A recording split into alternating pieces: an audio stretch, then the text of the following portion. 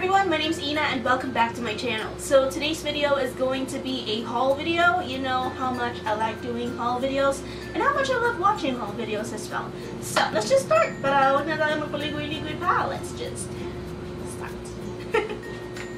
First things first, I did get a pair of shoes just because I needed to go to a wedding and wala akong shoes na medyo formal na bagay dun sa dress ko. So I just got a pair of shoes from the brand Elements because I did not have enough time to go to the city, so I just went to Gaisano, and this one was actually pretty affordable, 549 pesos, and I believe I had like 10% off, so you do the math. But let me show you what the shoes look like. Alright, so I have worn this pair once kasi tapos na yung wedding, and it just looks like this. Wedge na na pito, just like that, medyo shiny na black leather-like material. But trust me, it does look way nicer when you wear it. Para siyang hindi lang 549 pesos yung price for me because, wala na, I just think that it looks so chic and so formal looking kasi yung part dito medyo may glittery stuff and I don't know, I just really like the look. But with this material right here, you just need to be careful because pag na-scratch siya, well, your shoes are not that nice to look at anymore. They would look pretty cheap na. So just be careful kung meron kang ganitong style ng shoes or material ng shoes. Alright, next up, let's move on to a few things that I got in the mail. And the first one is this one right here. It is from Rana Salvador. I'll put her shop in the description box below, or the link of her shop in the description box below. The first thing she gave me is this 4D Korea 4D motion cleanser. So it looks like this. It actually just looks more of like the Clarisonic, parang yung brush na nagtutwirl na it's like a facial massager which really cleanses or deep cleans your face. Parang yun lang yung thought about this product. And it says here that it is a total skincare solution. It deep cleans, natatanggal daw yung dead skin cell, pore care, remove sebum, and may massage effect daw siya. Alam niyo naman, most of these like massage facial thingies are a bit expensive, pero this one for me was actually a bit more affordable. It was only like 1,450 I believe, but I'll put the exact price below, or you can visit her shop for more information about this product.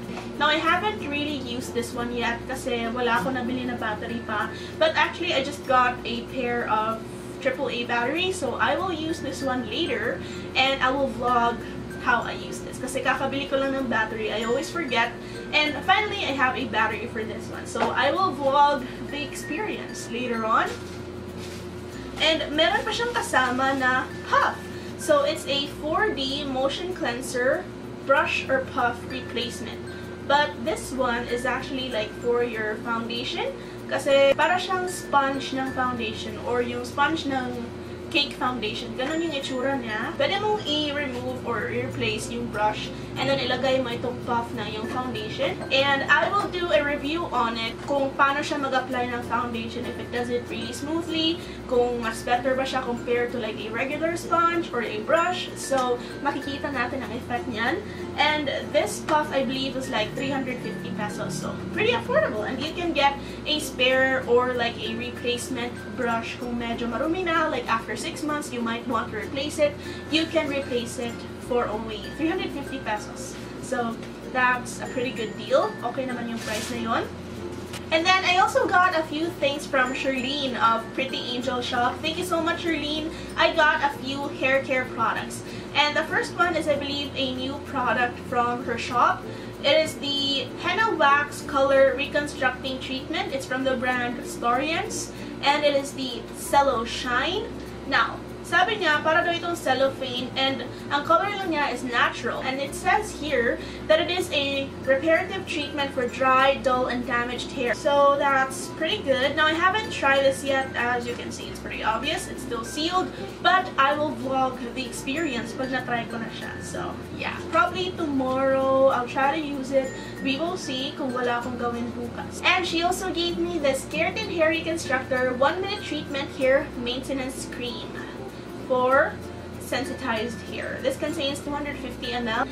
It is a bigger like bottle kasi Yung meron ako nito or yung na-try ko nito is yung sachet. I think I got like 6 of those. And it was really nice for the hair. Kasi 1 minute lang and then your hair would feel ultimately softer and smoother and it will be frizz-free, which is a good thing for me because my hair is kind of frizzy. But yeah, I really enjoyed this. So it's still sealed kasi alam nyo, meron pa akong sachet. I think I have one left. Hindi ko pa naubos. So yeah, this will really come in handy kasi malapit na rin maubos yung conditioner ko and yung Verdon ko. So yeah, I can't wait to use that. Alright, so I thought I'd move in a bit closer para wala lang, para mas makita niyo yung products. Charlene Pretty Angel Shop also gave me a brush and it's this one right here. Ang cute nga as in. And it came with a like brush protector right here or like a brush guard. And this is how it looks like. At first I thought it was like a replica of a Real Techniques brush. Like yung Bold Metals collection nila kasi it looks something like that, diba? Yung dito na part. But no, it's just a gold or rose gold brush. And this is meant to be used for foundation. It's like a buffing brush for your foundation. I have used it like once or twice. And I've washed it like 2 or 3 times already. And the performance is divine. It is such a nice brush to use for foundation. Like, it's foolproof. Kung beginner ka pa lang, this is a good brush to use. Kasi, kinanyan mo lang siya, it doesn't leave any streaks, and it makes your foundation glide on very smoothly. And ang ganda lang ng effect niya sa skin. Parang airbrushed lang yung effect ng foundation sa face. So, it's really, really good. And I believe it's quite affordable. I believe 250 pesos. I think I saw this retail shop niya dito sa Cebu for 250 pesos, I believe. And I think that's a pretty good deal for a very good quality foundation brush. You have to try it out for yourself. I haven't really had any shedding or any problems with it, so yeah. Bongga siya. Alright, next up, my elementary barkada actually came home to Cebu. We had like a dinner together. I actually vlogged that, pero hindi ko na-vlog yung kasama namin siya. Pero yeah, and she gave us gifts. So ito yung sa akin. As you can see, ayan yung pangalan ko. Philline. O, diba? Bongga. So let me show you what my friend gave me. First thing is this CoverGirl Bombshell Powder Brow Liner by Lash Blast, and it looks like this. Ayan, bongga siya. So it's like an eyeliner and a brow powder, or I don't know. Pero tignan natin pag nabuksan ko na siya how it looks like. Top, she also gave us this Burt's Bees Rose Tinted Lip Balm. It looks like this. Really like it. I could always use a lip balm. Anytime, any day. I love lip balms. Next up, she gave me a mascara from CoverGirl. It's the Exact Eyelights Eye Brightening Mascara. It looks like this. I'm just not gonna open it up quite yet kasi hindi ko pa siya gagamitin.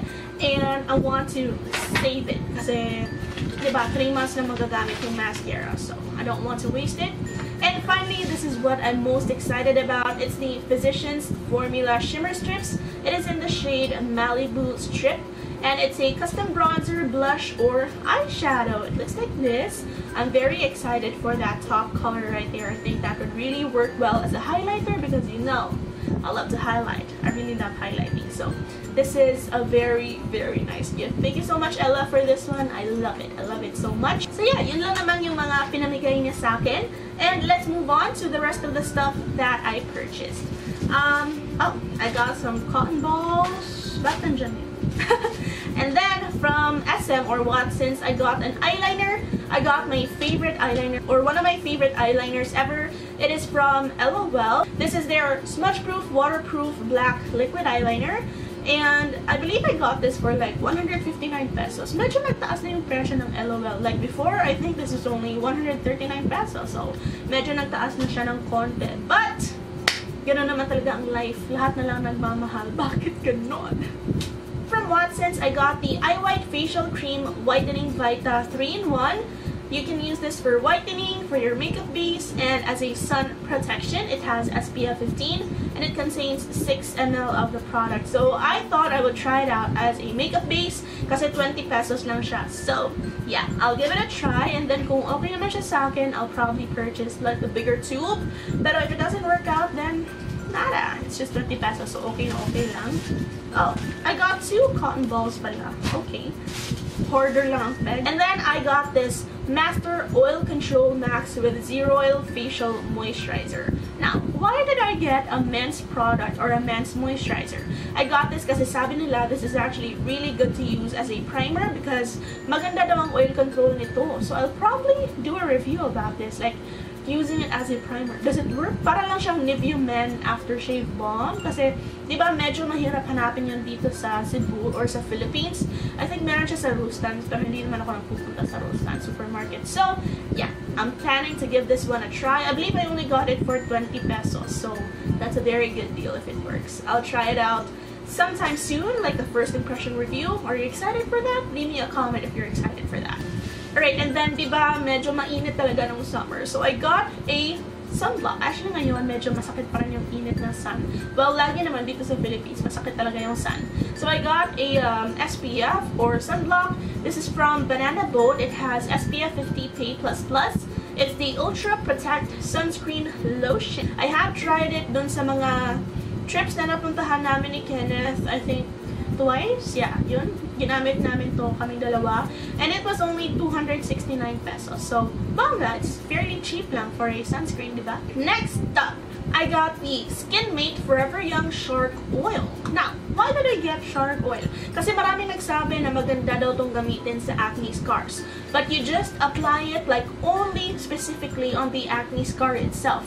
Kasi bongga daw siyang mag-peel. So, I will give it a try. I don't know how well it will go, pero sana maging okay talaga siya. Probably I'll just try it on one acne scar or, you know, just one side of my face, tapos tignan natin how it goes. I will do a review about it kung okay siya, baka i-share ko sa inyo. Para yung mga tao na may problema din sa kanilang acne scars like me, kung okay naman siya, I will share it with you guys and I will show you how I do it kung magawa ko man siya ng tama. Okay? Alright, and then from Gaisano, I got a few nail care stuff. I got some cuticle remover. This was fairly cheap. I believe less than 10 pesos lang, cuticle remover. And then I got a few nail polishes as well. Okay, so most of these nail polishes are from the brand My Posh. But first, let me talk about this one. It's just a top coat or colorless from the brand Sassy Colors. I got it for only 20 pesos. Pang top coat lang ng aking nail polish. And then I got 3 nail polishes from the brand My Posh Nail Polish. This first one is in the shade Berry Red. It's a very nice red color, pero hindi siya yung parang blood red talaga. Parang berry red, diba? Parang fruity na red color. And the next one is this really rich violet color. It's in the shade African Plum. Bongga siya. I like it. Para pag ano, siguro pag malamig na yung panahon, maganda yung violet na nails. I don't know. Para sa akin. And then I also got this really nice green color. It's in the shade Neon Green. I really like it. Parang bongga talaga siya. Parang dahon lang, diba? Bongga. I like it. Alright, now I also went to Park Mall and of course, pumunta ako sa Elle Boutique. Nakita ko doon sa Elle Boutique na meron silang mga tinitinda na chokers and I haven't seen chokers pag lumalabas ako. Minsan na akong lumalabas and ngayon ko lang nakita na may tinda na choker. So I just wanted like a black plain choker, yung walang design. Parang nandun, hindi siya magkasya sa leeg ko.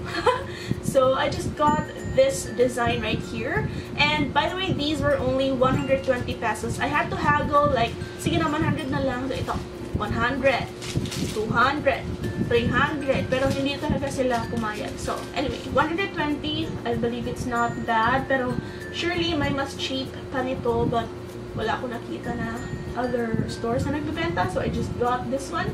This one is like a crochet style ng choker. And I like it. It's black. I'm not quite used to wearing chokers yet. So, parang I feel choked. So, the next one is this white color right here. And para din siyang yung embroidered style. Actually, it looks like a bra strap for me. Tapos, nilagyan lang nila ng lock. So, I got a white one.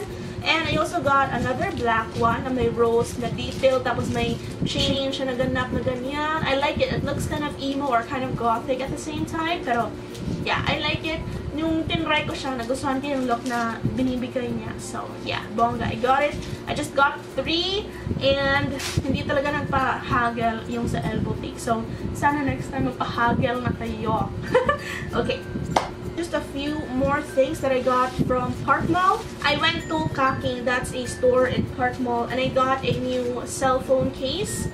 So, ito yung nabili kong cellphone case. It's really, really cute!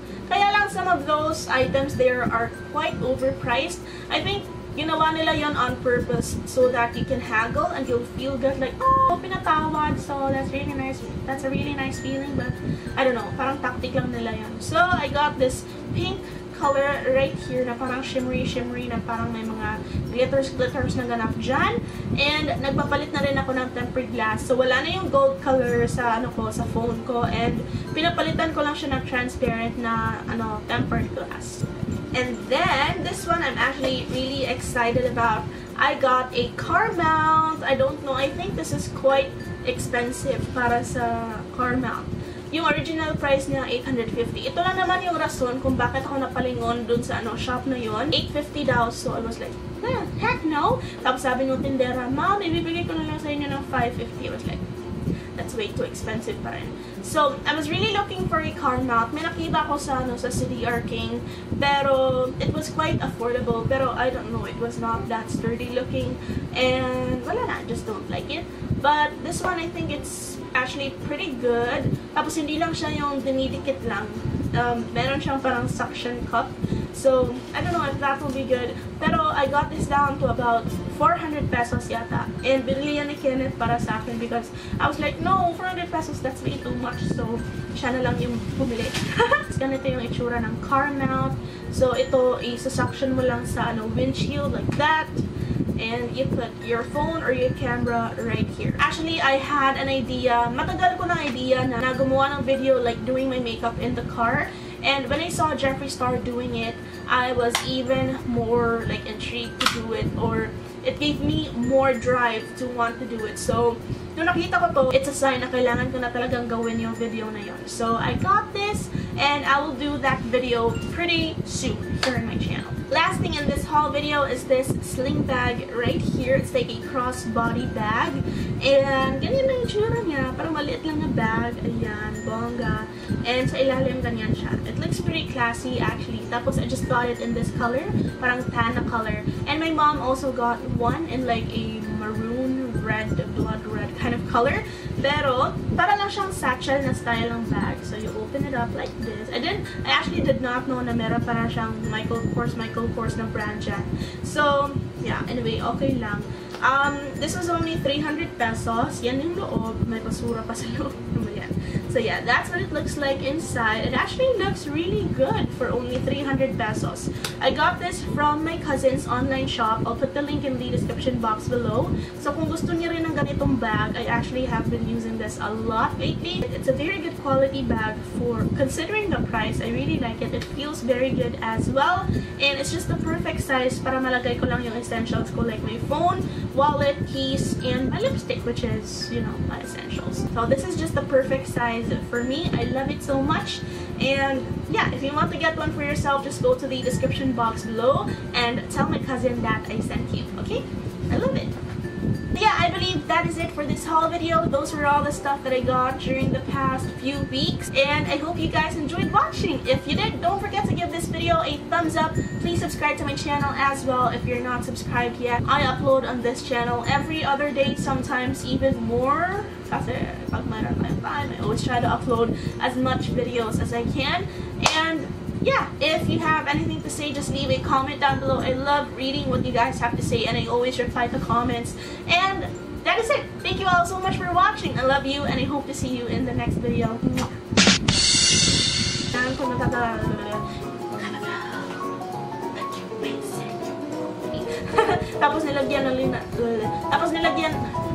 Tapos nilagyan